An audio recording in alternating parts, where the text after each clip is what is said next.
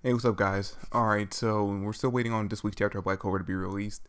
But for today's video, I kind of just want to talk about more, or really just elaborate more on the theory that I've been bringing up a lot in my more recent reviews. And that's basically the theory of, like, what characters or what human characters are going to be able to save the people who were turned into elves and turn them back into normal people. And we've already seen, it's already been heavily hinted that this actually can happen as a character, if two characters, like say character A, who's been turned to an elf, has a strong enough connection or actually cares enough about character B, that connection or them caring about them could actually drive the human in them to retake their body from the elf. In fact, it's actually not only been hinted at, it's actually been shown two times in the series. The first time with Fauna and Mars back earlier on in the series during that whole witch arc, and more recently with Yuno and Asta.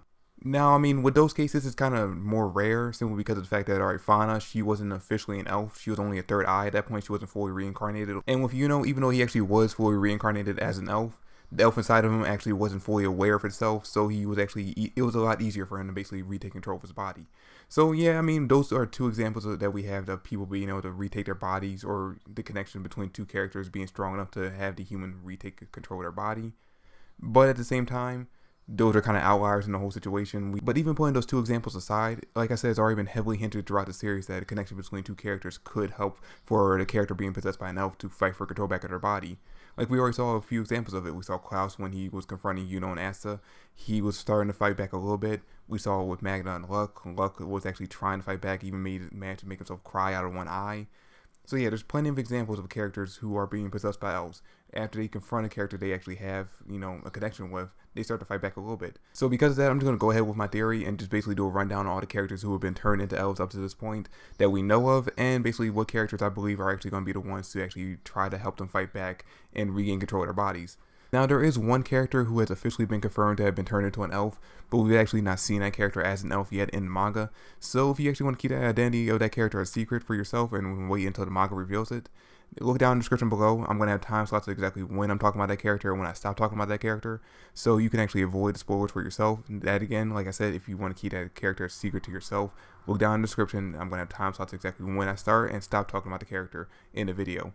So like I said, just, in case you don't want to be spoiled for it. Also, I'm not going to bother to mention fodder characters like these three right here on the screen, simply because of the fact that while we do know who these characters are, we don't really know that much about them or any characters they have a connection with, so we can just already assume that if anyone's going to turn them back into humans, it's going to be Asta with his new sword. Okay, so let's start off by listing off all the characters, or at least all the characters we actually care about, who have been officially confirmed to be elves up until this point. Okay, so there's Luck, Real, Klaus, then there's Gouch, his sister Marie, and then there's the mystery character who I mentioned earlier on in the video. Now, like I said, look down in the description below, and that I'm telling you exactly when I talk about this character and when I stop talking about this character, so if you don't want to spoil for yourself until the manga actually brings it up, then don't watch this part of the video. Okay, so yeah, the last character I'm actually going to talk about who has officially been confirmed to be an elf, but we haven't seen that yet in the manga, is actually Charlotte, the head of the Blue Rose. Now, it actually kind of sucks that we found out that she actually is an elf outside the manga, because we actually get this information from the official Black Clover guidebook. They get her along with another character who we haven't seen return to an elf yet, but based on his past history, we actually can see him being an elf at this point. I'm not going to mention who that character is because you probably don't want to be spoiled for it, but like I said, it actually kind of sucks that we actually haven't found out in the manga that she was an elf before we actually got it revealed in the guidebook.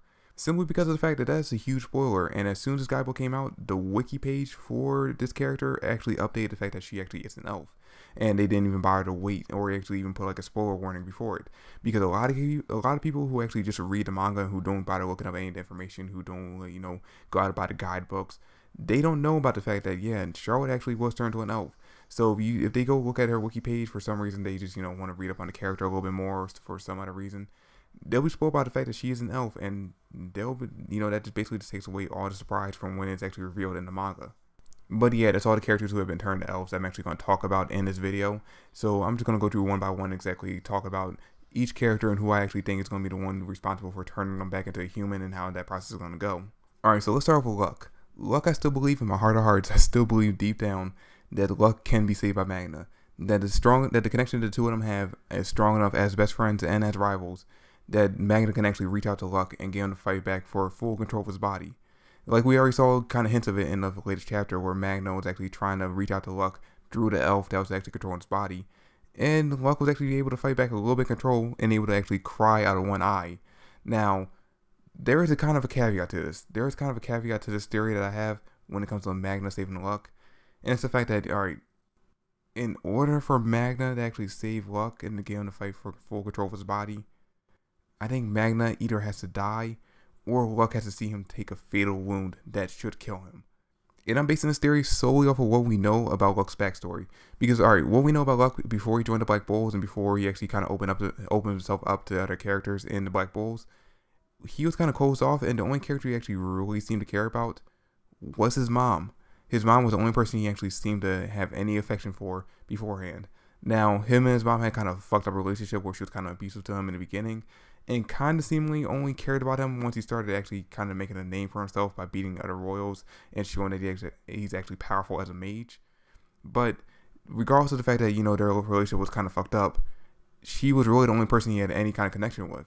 And her death really affected him to the point where he really closed off his heart to other people and slowly let the fight. Now, after that mission with Asta and Noel, where he actually reopened his heart up to other people, he slowly started to gain connection with everyone else, and the person who he gained a stronger connection with than anyone is Magna. The two of them have become, like I said, best friends and rivals. I believe the shock of that would actually remind him heavily of his mom's death, and shake him loose enough from the Elves' control in order for him to fight for full control back of his body, and actually succeed in doing it this time. Okay, so next up is Klaus, and I actually do think that Asta will be heavily involved in helping Klaus take full control back of his body. Now here's the kind of thing though, it's kind of a toss-up. Either A, Asta's actually going to be involved and as he's going to use his new sword to break the spell on Klaus and turn him back into a normal person. Or it's going to be Asta, Yuno, and Mimosa, the three of them with the strongest connection to Klaus that we've seen in the series, working together in order to gain Klaus full control back of his body. Now, I can actually go either way when it comes to Klaus. It could either just be Asta using the sword, or the three of them, like I said, working together to, you know, use their connection to Klaus to basically have him fight back control of his body. I don't really care either way. I like Klaus, but he's not one of my favorite characters. So, regardless of how they try to bring him back, I'm cool with it. Okay, so next up is Real, the captain of the Zordir. And really, the only person I can really think of, and it's kind of obvious who it is, but the only person I can even somewhat believe would actually be capable of helping him gain full control of his body back through their connection would be his butler, Walter. And that's simply because of the fact that, as we saw during the flashback of during the Royal Knights tournament, the only person who's actually ever shown any affection towards him or actually seemed to care at all about Real when he was a child and he was growing up was his butler, Walter, because we saw in the flashback his parents didn't really give a shit about him because he was too dangerous and too wild. He never really had any friends growing up. In fact, I believe Asta actually was his first friend that he made in his entire life. So yeah, given the fact that Walter was the only person to actually show any type of affection or actually care about Real for a majority of his life, there's no doubt in my mind that it has to be him that actually is going to be the one to save Real from being controlled by an elf. Now, it comes to the question of, is it going to be like their connection just that deep that as soon as Real sees them or actually talks to him a little bit, Walter will be able to actually, you know, get Real to fight for control back of his body? Or we'll actually take something like what I said with Magna, where we'll take Walter taking heavy damage or possibly dying in front of Real for him to basically fight for back control of his body. Okay, so next up is Marie, and there's actually a theory going around that she actually wasn't possessed by an elf. Instead, she was actually possessed by Lich's original wife, Tetya.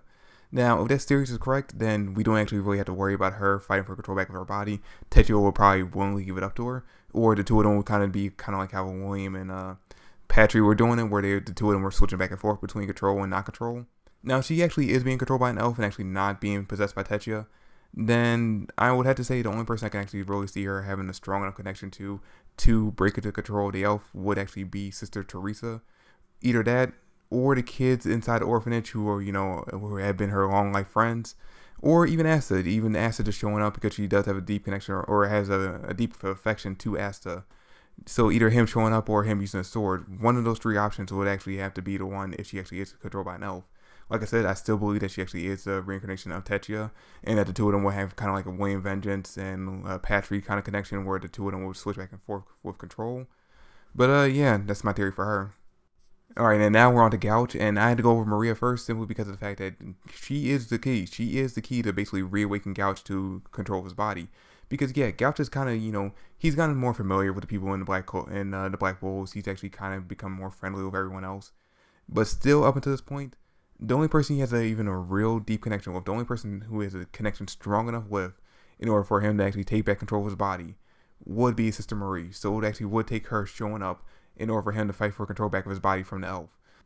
Because, I mean, we have a whole arc basically dedicated to showing exactly how much he loves his sister, and that he's basically willing to do anything and fight anyone in order to protect her. So, I mean, if we have to see a situation where, you know, Marie be in full control of her body, goes up to him and tries to basically tell him to, you know, to wake up and try to reconnect with Gouch, the elf inside of him will probably attack Marie, and then, you know, Gouch, he's not gonna stand for that. He will instantly overtake the elf inside of him and retake his body from that situation. And honestly, if we actually see Asta jump in and have to use his second sword or his new sword in order to break the spell on Gouch, I'm going to be disappointed, because out of every character, this is the character that we should see, you know, the whole him being strong enough, or the connection between two characters being strong enough to break the will of the elf.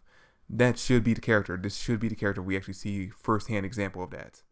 Okay, and finally we're on to Charlotte, and we've only really seen Charlotte have a connection with 3 characters throughout the entire series, and that is Yami, Sol, and Mereoleona. Now, Mereoleona, I don't think the connection between the two of them is that strong. I mean, they're friendly. We saw during that hot tub scene, or that spring bath scene, that the two of them have somewhat of a friendly connection.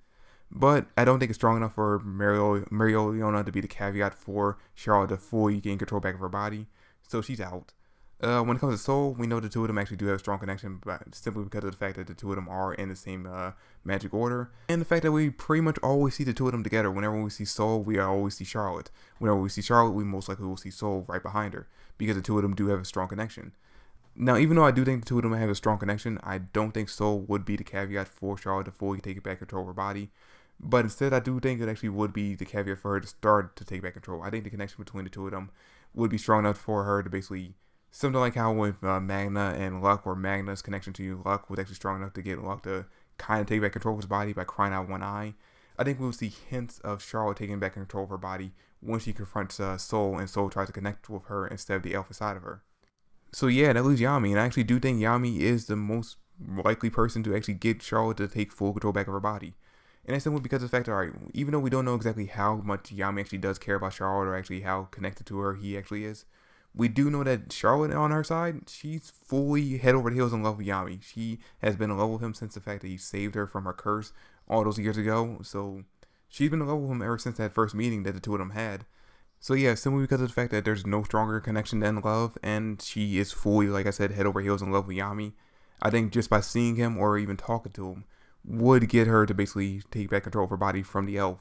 And that actually probably would be the scene where we actually find out, or she reveals finally that, yeah, she's in love with Yami. I mean, like, it's a pretty good romantic setup right there for the series, which does not heavily at all focus on romance, despite the fact that every time we see Noelle near Asta, it's pretty much just a love comedy right there. But yeah, that's pretty much who I think would actually be able to get Charlotte to take control back of her body. But yeah, guys, that's pretty much it for the video. Let me know in the comment section down below if you think my theories hit the mark, or if you think I'm just completely wrong. I would like to hear your opinions. Let me know in the comment section down below what your thoughts and theories are. But yeah, that's it for the video. Thanks for watching. Hope you enjoyed. Look forward to the next review of Black Clover, and catch you guys later. Peace.